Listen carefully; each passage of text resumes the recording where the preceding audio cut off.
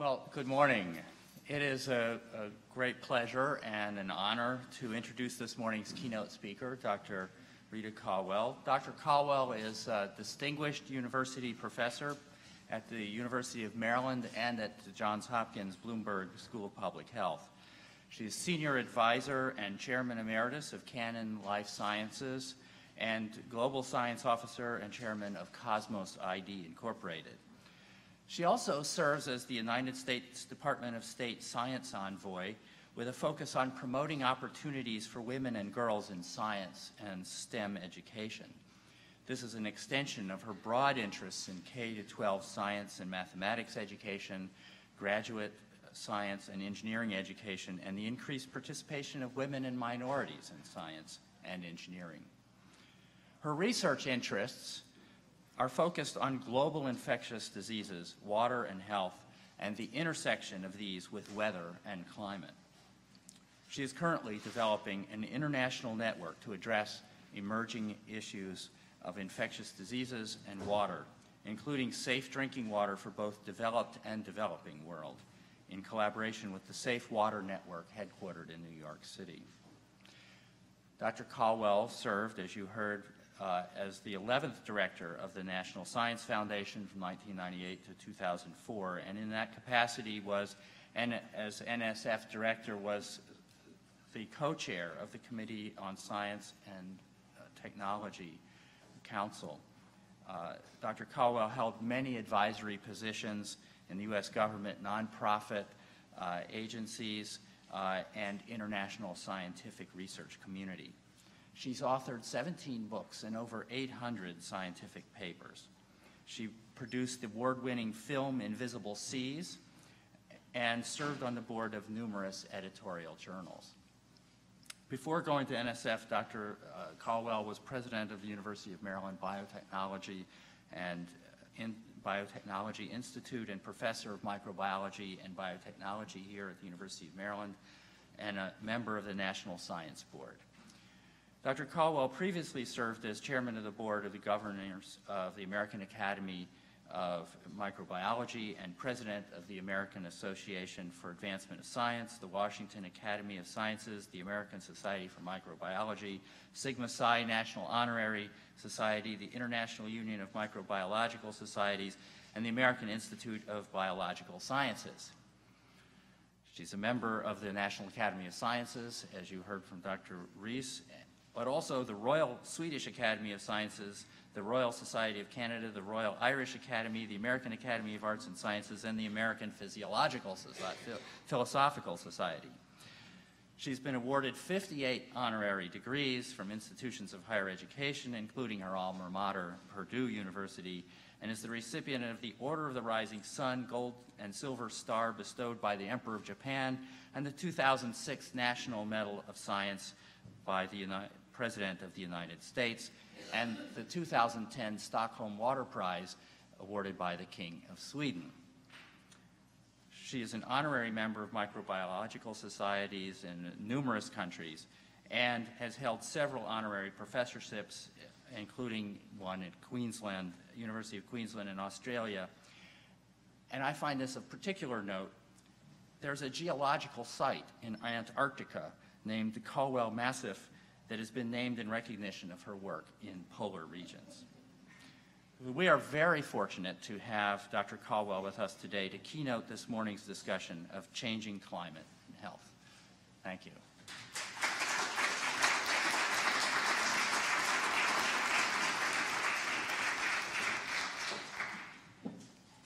Thank you very much, Dr. Milton. My dad would probably have liked to have heard that because he probably wouldn't believe it, but thank you very much.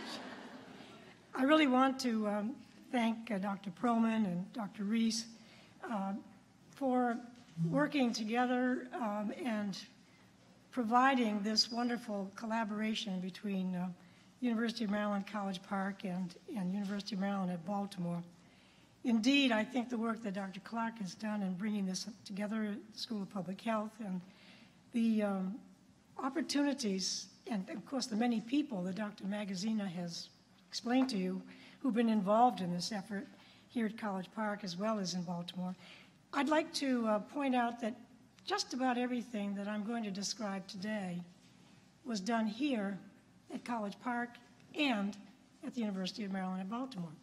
We've interacted for the last 30 or 40 years, colleagues on both campuses. In fact, I'm very proud of the fact that a graduate of College Park, Jim Caper, is now the chair of microbiology at the University of Maryland at Baltimore and assistant to the Dean of Medicine. So it's clearly a wonderful partnership, and it could not be better to have the strengths of atmospheric physical sciences at College Park, the computational capability, with the tremendous medicine advances being made in Baltimore. So what I'd like to discuss today is a lot of work that's been done. Let's see if I can get to, do I have the? It's open. It's open? Okay. Technology gets you every time.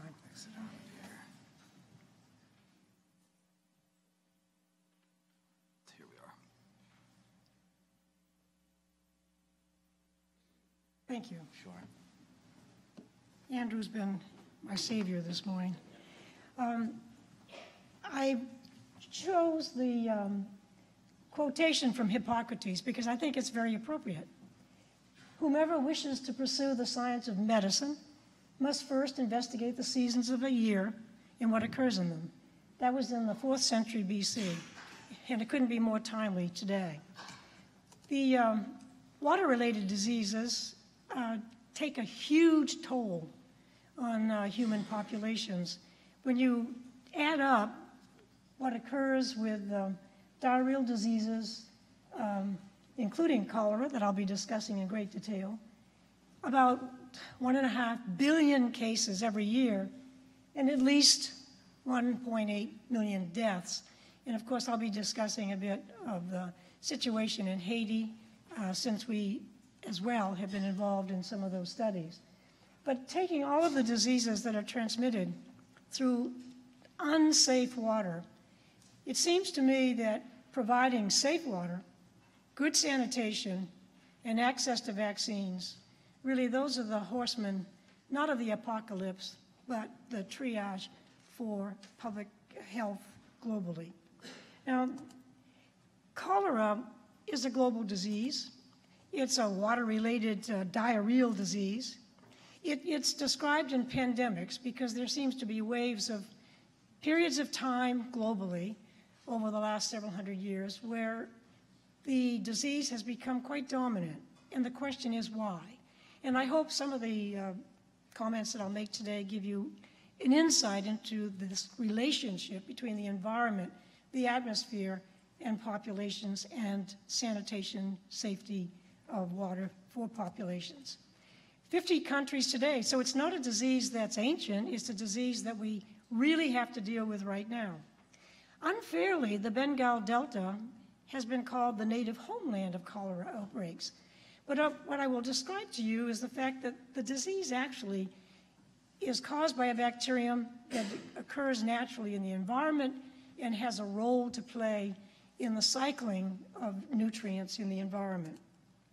Cholera bacteria do exist in aquatic habitats, and we determined that by the work we did right here in Maryland in the Chesapeake Bay, way back when I started at the University of Maryland, as my daughter says, 1,000 years ago, Mom, but it was really only 1973. When we carried out our studies and showed that the bacterium, Vibrio cholerae, could be isolated from the Chesapeake Bay, but we don't have any epidemics because we have safe water and we have good sanitation.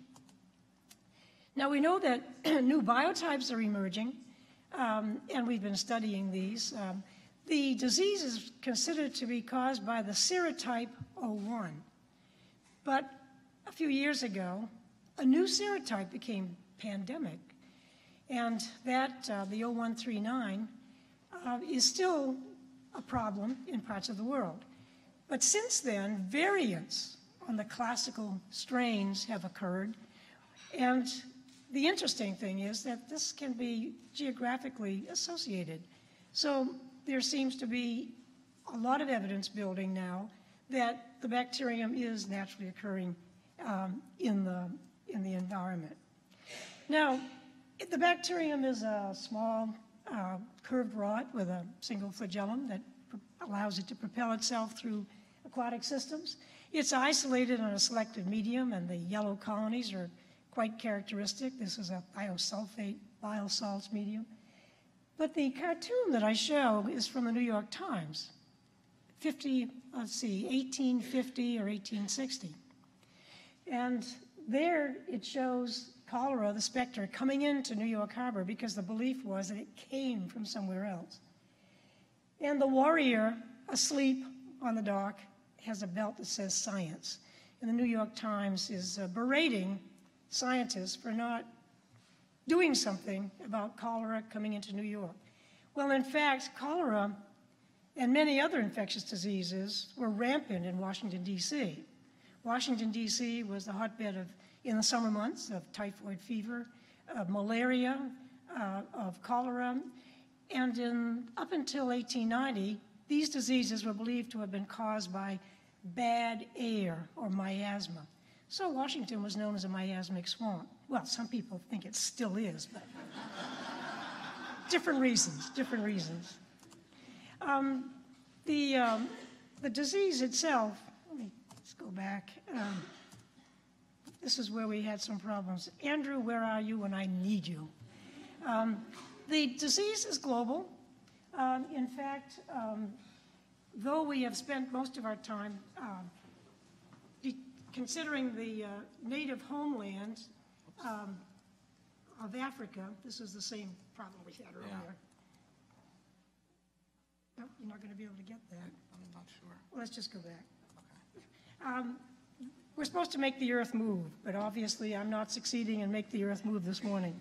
But this is supposed to rotate and show you that the disease is global.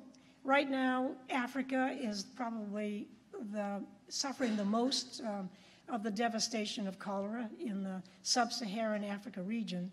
But some years ago, the outbreaks of cholera occurred in Latin America, in Peru, and 1991 to 92, it spread throughout Latin America. And then, of course, most of our work is being done in Bangladesh. Now, the relationship is to the temperature of the water, the sea surface temperature, which can be measured by satellite. It's also related to the factors of tidal flow and tidal events. And this is, these are NASA photos taken over a 10-year period, downloaded and showing you the changes. But fundamentally, the relationship really comes down to that of plankton. And the relationship between the zooplankton is what we had determined here at the University of Maryland. Now, what I'm summarizing is about 40 years' work, namely that the bacterium, upper left, is associated with and the natural component of the flora of that little critter, the copepod, shown here. And it's a component of its gut flora and surface, but it's also the source of food for shellfish and for crustaceans like the blue crab. What happens, of course, is that in areas of the world where sanitation is very poor, person-to-person transmission, the traditional epidemiology is very powerful, and clearly that occurs, but the source is really the environment. And again, this composite really is work done here at College Park, in the Chesapeake Bay, but also in Dhaka, Bangladesh, where we have worked over the last 30, 35 years. Now, the macro scale processes become fascinating because we know that rainfall has an effect on cholera and other waterborne diseases. Flooding plays a major role, particularly in Bangladesh, where in the spring there's an epidemic, and again in the fall a major epidemic. In the spring, the work that we have done shows that it's related to drought and the low river levels. In the fall, it's related to the monsoons and the heavy flooding. Salinity is a major factor because one of the big surprises was that the cholera bacterium is a marine estuarine bacterium. In fact, it abounds, can be isolated in countries like Iceland, where there has never been cholera. One of our students here at College Park did a Fulbright in Iceland, Brad Haley. He's now postdocing at the USDA. But he showed in work there that he could isolate it from where the geothermal temperature of the water was higher, and he could isolate Vibrio cholerae. But Iceland has never had a case of cholera, and they trace the infectious diseases back to the settlement of Iceland. And in fact, now they're doing some very interesting genomic work because the population records are so powerful. So the bacterium is naturally occurring. Some strains are bioluminescent. Some strains cycle nitrogen. Some strains will cycle carbon. In fact, all of the Vibrios, Vibrio cholerae and the related pathogens, Vibrio perihemolyticus, have a capacity to degrade chitin and acetylglucosamine polymer, which is what you know when you eat crabs and you peel the shell away. That shell is the chitin. All Vibrios degrade chitin because of the relationship with their natural host. Now, I'll focus on in the discussion in the Bay of Bengal, where we've done most of our work over the past 30 or 40 years. And having shown you that there's a relationship with plankton, it occurred to us that we could use satellite imagery and sensing to monitor the environment for the conditions that will be conducive to cholera. So 20 years ago, it occurred to us, well, look, satellites allow the sensing and measurement of chlorophyll. They also allow measuring temperature and sea surface height. Let's put these together, and with a correction from the phytoplankton with chlorophyll serving as food, the hypothesis, serving as food for the zooplankton, which then will bloom, we should theoretically find that the relationship is strong subsequently to the shedding of all the Vibrios as the zooplankton population decreases because it's used up the phytoplankton food.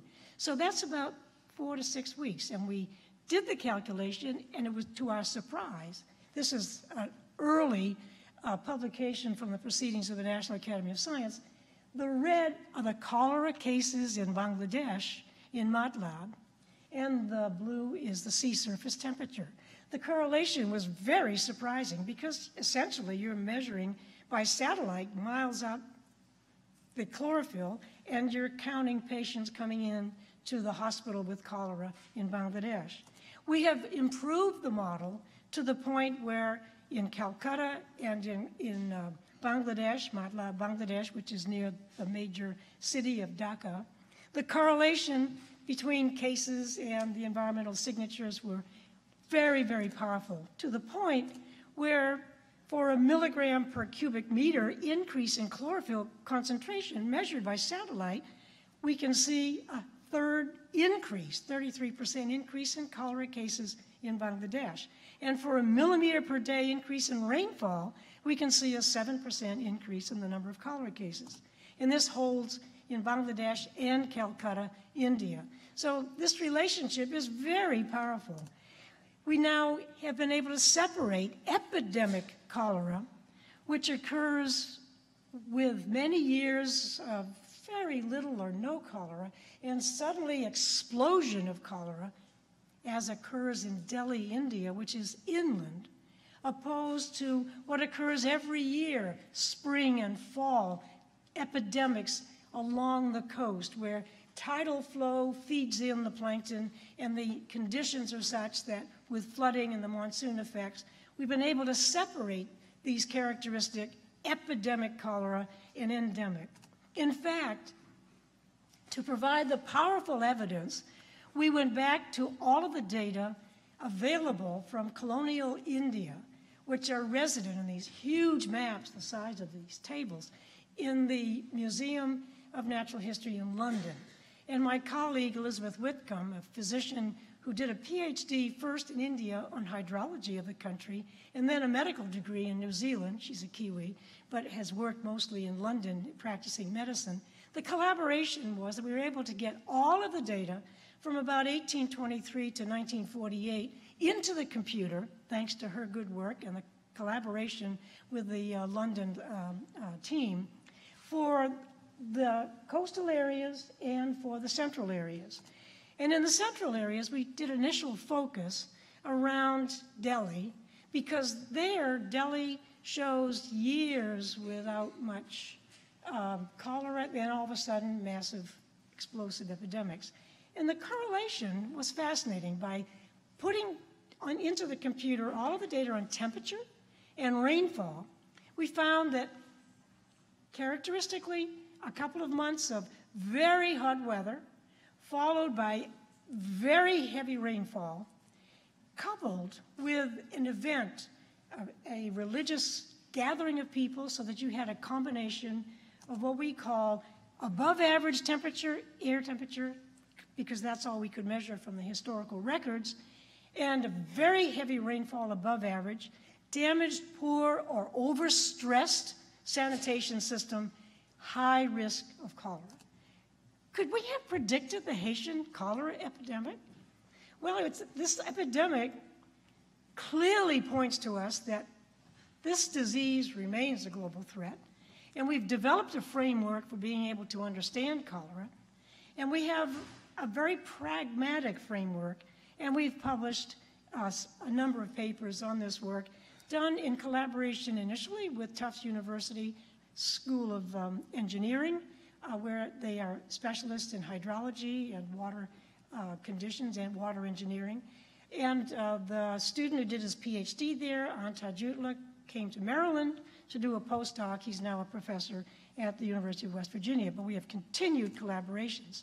Now, in Haiti, there was this massive epidemic in 2010, but first, in 2010, in January, there was this huge, devastating earthquake, Richter scale of 7.6. And then subsequently, in the fall, around October, there was an outbreak with a presumed source of the epidemic in the inner region of Haiti, and ascribed by some to the Nepal peacekeeping soldiers who were brought in to assist because of the earthquake.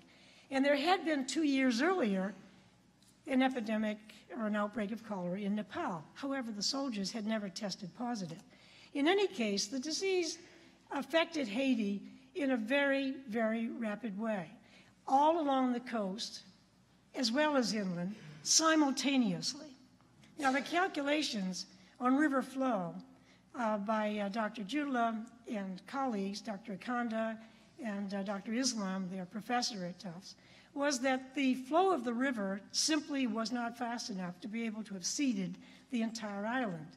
Now, what we were able to do was obtain samples within the first 2 weeks of that massive epidemic from about 80 patients. This is thanks to Dr. Prosper, a wonderful Haitian physician with whom we collaborated, and the team at Maryland in the School of Public Health, where studies were being done by the team on sanitation prior to the earthquake and the epidemic.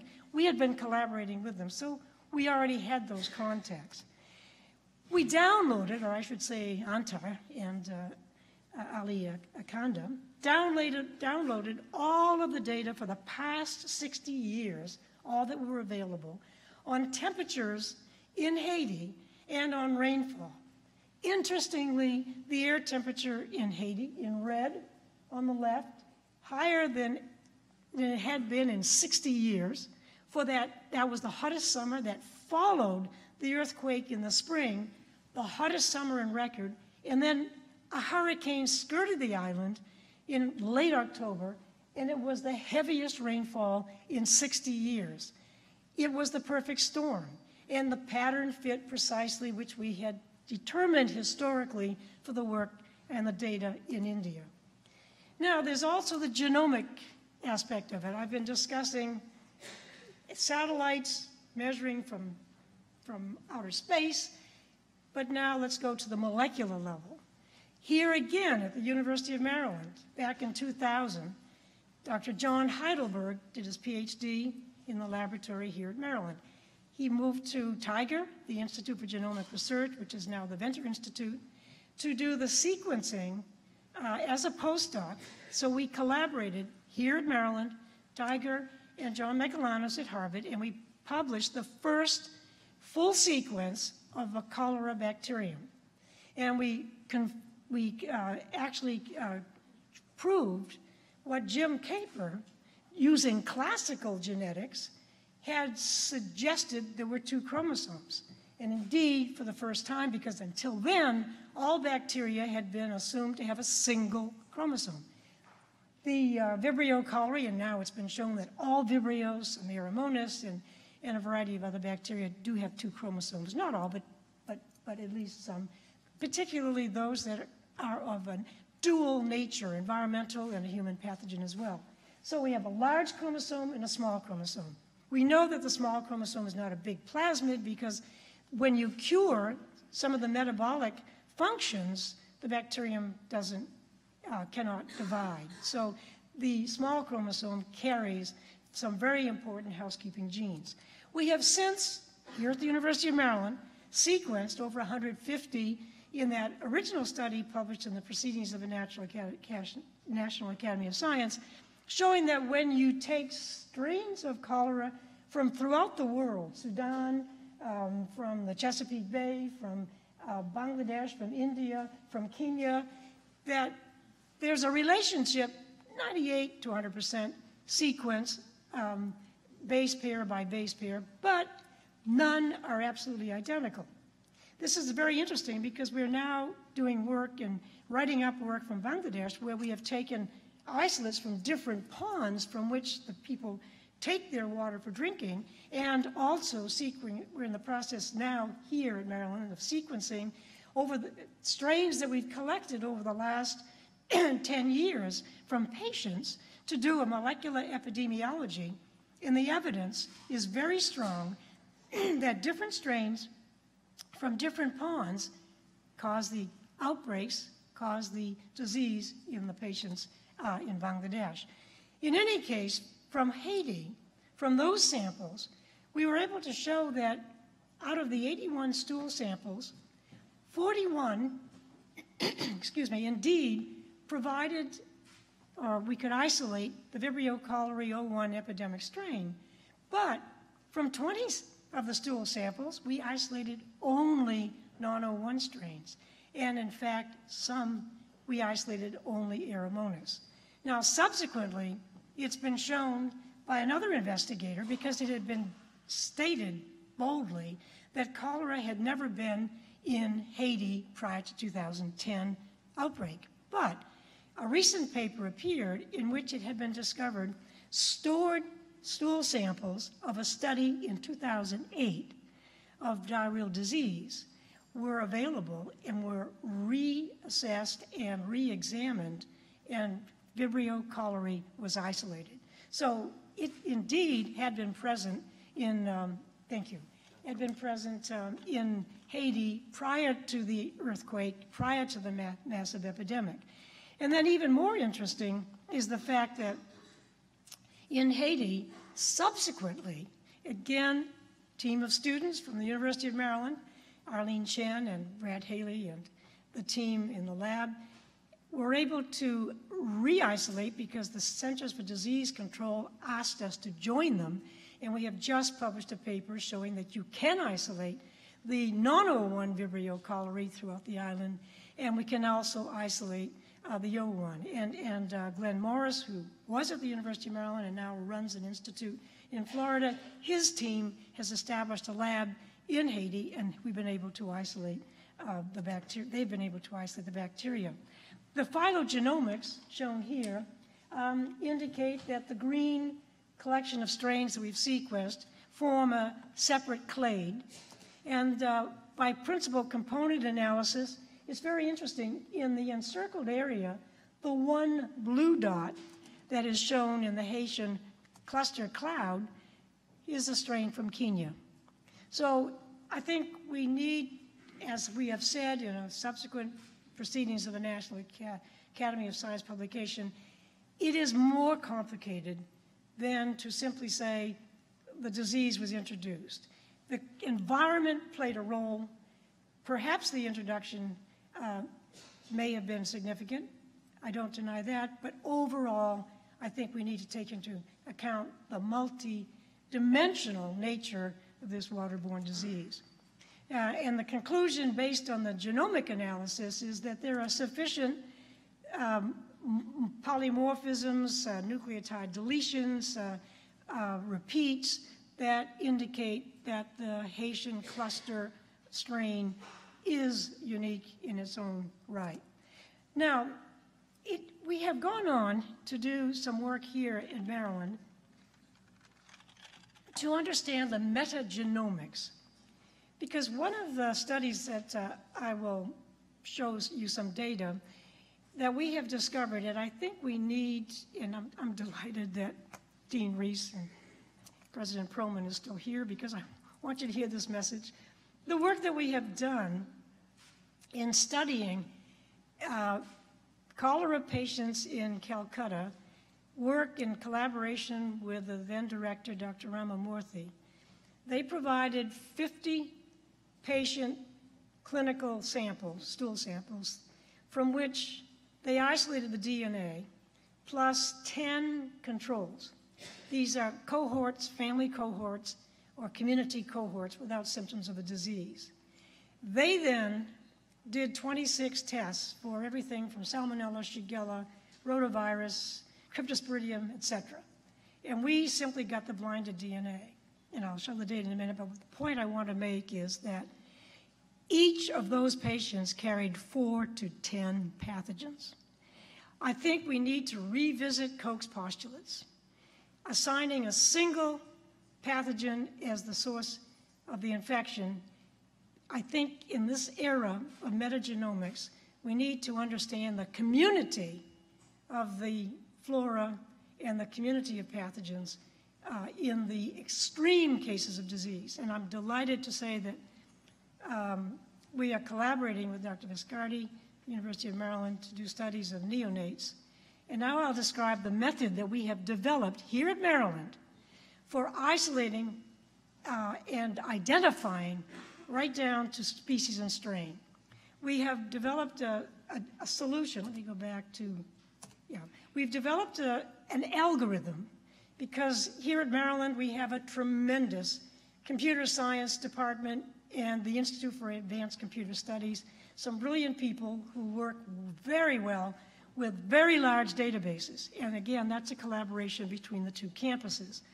So we have developed very highly curated databases for about 7,000 bacteria. We're working on the total set of 31,000, which we'll have completed by the end of the year. We have a database for fungi, about 600 or 700 strains, also for all the DNA viruses, and we're working on the RNA viruses, and by the end of the year, we'll have all of the major pathogens, parasite pathogens, in our database.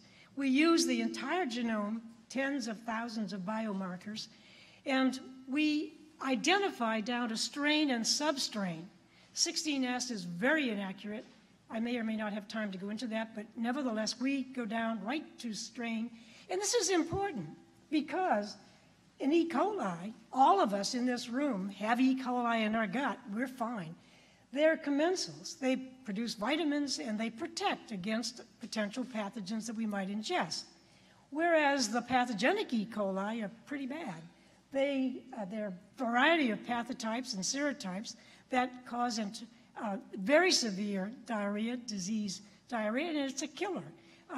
Those who ingested hamburgers that carried one of the serotypes of E. coli can attest to the fact that it's a dangerous pathogen. So it's important to know strain and substrain.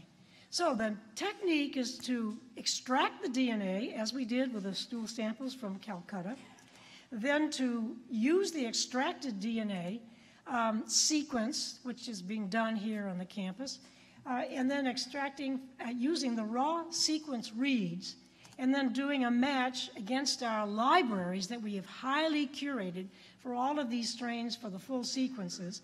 The matching is done mathematically within minutes, and it's done with a server and a laptop working right here on the campus. And the probabilistic matching is Bayesian. We can identify the bacteria, and then we run them through, again, another algorithm for matching against antibiotic resistance and virulence factors. And that allows us then to, with the identified bacteria, to determine in the given sample how much of each of the strains or species is present in that sample, what they are, and what genes they carry for antibiotic resistance and for pathogenicity traits. The applications are very wide for human, of course, for medicine, but also food safety, for environmental safety, and for biothreats analysis. And we're doing work with some of the agencies. Again, this is a business diagram because it was a lot easier to get funding by starting a company, and that is something that the university endorses. And so Cosmos ID is a Maryland-generated company, and this allows us to do informatic analysis of clinical specimens. So let me show you some of the data of the diarrheal patients from Calcutta compared with the metagenome by our downloading from the NIH database for the human microbiome, the gut flora of normal Americans. And here you can see the samples, accumulated samples. In the upper left are the diarrheal patients, where these samples had been sent to us, the DNA, which we analyzed. They had found multiple pathogens, told us what they were. After we told them what we found, and the match was very good. But the point that I want to make is that not only is Vibrio cholerae represented in the pink area, but there are other pathogens, Salmonella, Shigella, rotavirus, Giardia.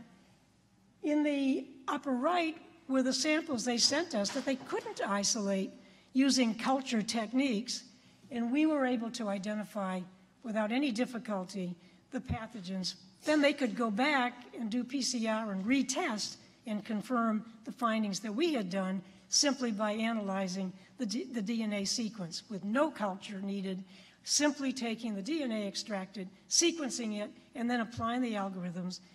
The quickest part is the algorithm analysis, because the time to extract and to sequence is about 8 to 10 hours. The time to analyze is about 10 minutes. Now at the bottom, to the left, are the healthy controls from Calcutta. Notice that they do show, these compiled samples show a large pink area. Those are pathogens. These are healthy individuals.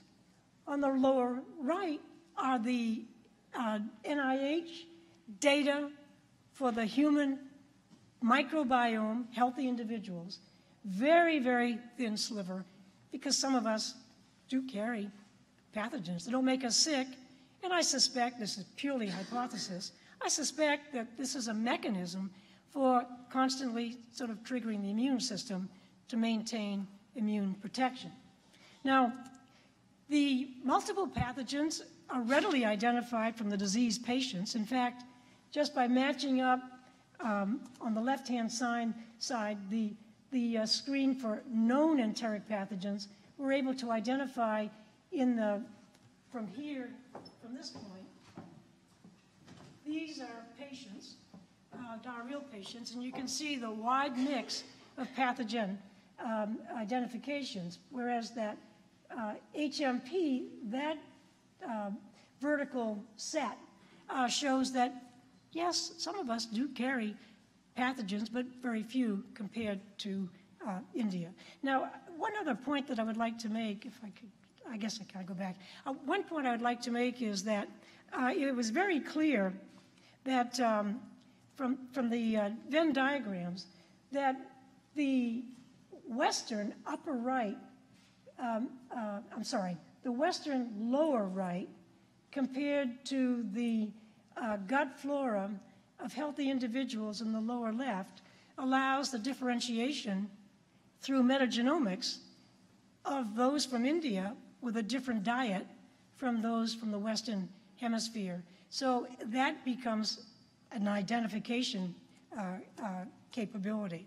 And then my final example is an outbreak work done with the University of Virginia, where a problem had arisen with multiple antibiotic resistant in infectious agent, and it was suspected that it was derived from a biofilm in the sinks. So scrapings from the sink trap were provided. We did next generation sequencing, that is, we extracted the DNA and did the analysis, and we were able to show that they're identification resistant.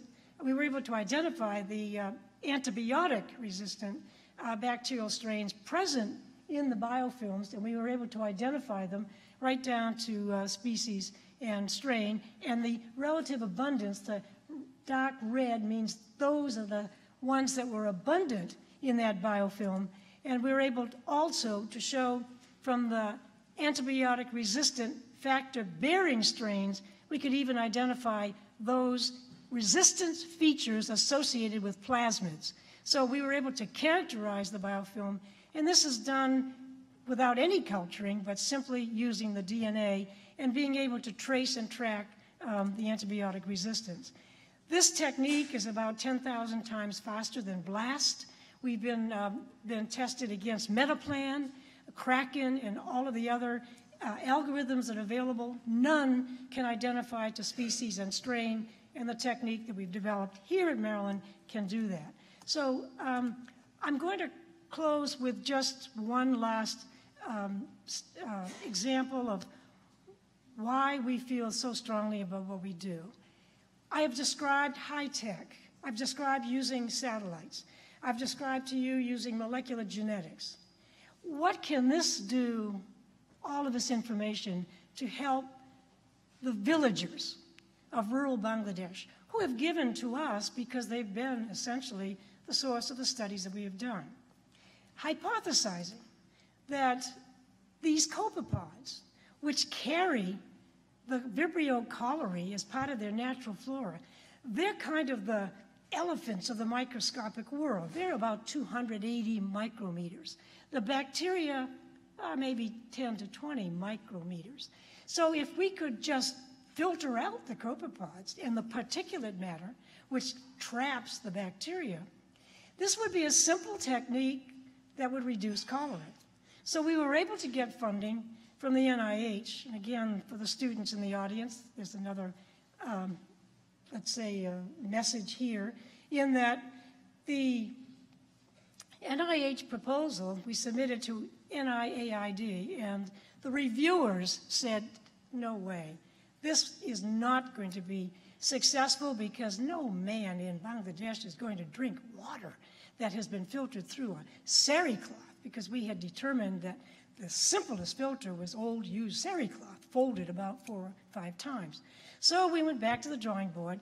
We were able to get a contract or a grant from the Thrasher Foundation to do a test. It was $100,000, a 3-month study. Well, what we discovered was that men had been using sari cloth to filter flies from their beer. So when you get a review, revise and resubmit. So we resubmitted it, but the NIAID said this is not very technical. So they handed it over, they lateraled it to the Nursing Institute. The Nursing Institute funded it. Thank you, Nursing Institute of NIH. And we did a 3-year study hiring women to be our extension agents, just like we have for agricultural extension agents here in the US, who went out every week to teach the women how to filter the water that they were collecting each morning for their families. And it didn't take a whole lot of convincing, because on the right-hand side, you can see the water post-filtration and pre-filtration. And we were able to explain with charts and diagrams that we had educated the women extension agents to explain to the women in the village, because they're the ones that collect the water, that this is not good for your children's health. So it was very easy to show, and we were able to reduce cholera by 50%. And there's a nylon mesh that's available that's used against dracunculiasis, which is also a copepod-transmitted disease in Africa. But that's very expensive, and it wasn't even as effective as just folding sari cloth and using that to filter. So I close by pointing out that when one tugs at a single thing in nature, he, and I would add and she, finds it hitched to the rest of the universe. The words of John Muir, the founder of the Sierra Club.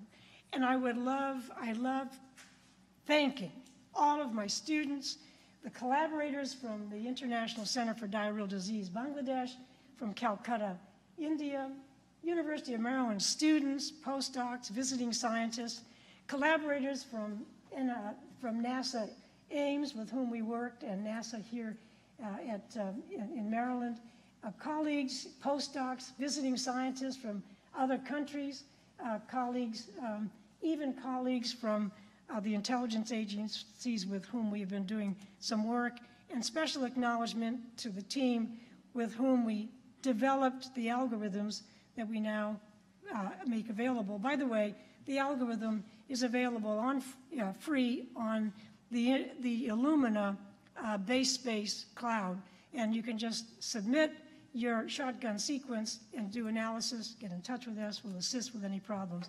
And then 4 people really deserve special mention. My colleague of many, many years, student at College Park, did his PhD, went back to Bangladesh, headed up the clinical lab, brought him back to Maryland to work, and he is now a professor at the university. Antar Jutla, who's been fantastic in doing the climate, weather-related studies. Hassan, who does everything. He's a sequencer, informaticist, and brilliant, and again, has done his work at College Park. Seon Young Choi, a bioinformaticist originally from Korea, did her PhD with a former postdoc from here at Maryland, who now is the head of the department at the Seoul National University. And so I think we can all be proud that we are doing something here at Maryland through what is now a wonderful School of Public Health, joined at the hip and the head and the heart with our colleagues in Baltimore. And we're doing the best we can to change this so that everybody has a right to safe water and good health. Thank you.